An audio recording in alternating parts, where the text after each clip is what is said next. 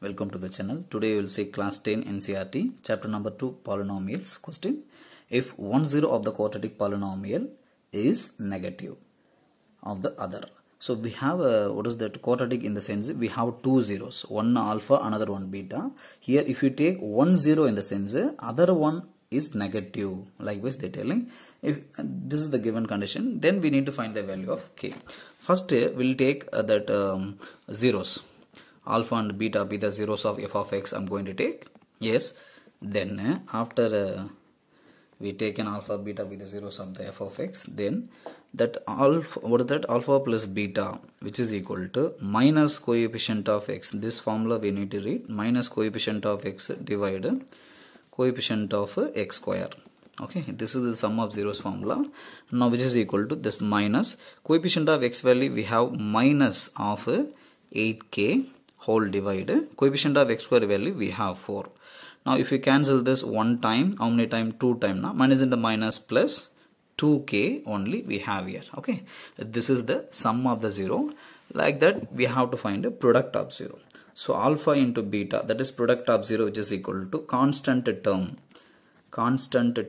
divided coefficient of x square. So constant we have in the, what is that, quadratic, we have minus 9 whole divide coefficient of x square value we know is 4. So this together we have. Now listen carefully. Here which one you are going to use, which is comfortable to for finding what is that k value. We have now two equation, 1 and 2 is there. From this what is that, sometime it may possible to use both equation. Sometime from any one equation you will get the value of k. Here this is possible to get the value of k, because here in equation 1 only we have k. In equation 2 there is no k. So equation 1 only I am going to use, means the alpha plus beta.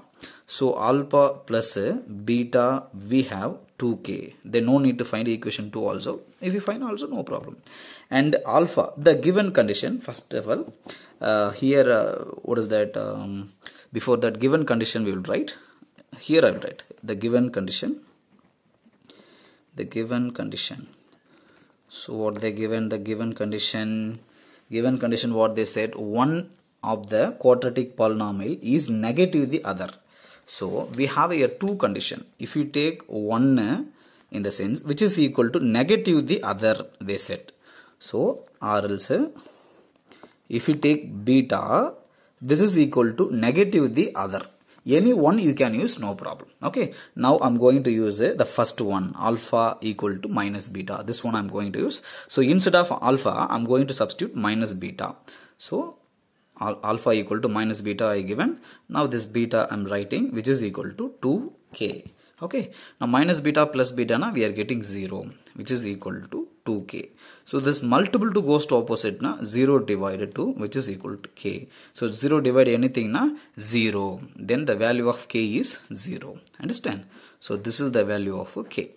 Understand? It's very important question. They will ask this question the 1 mark or 2 mark. Okay, thank you. Thanks for watching this video. Subscribe for getting more videos and press the bell icon for getting notification.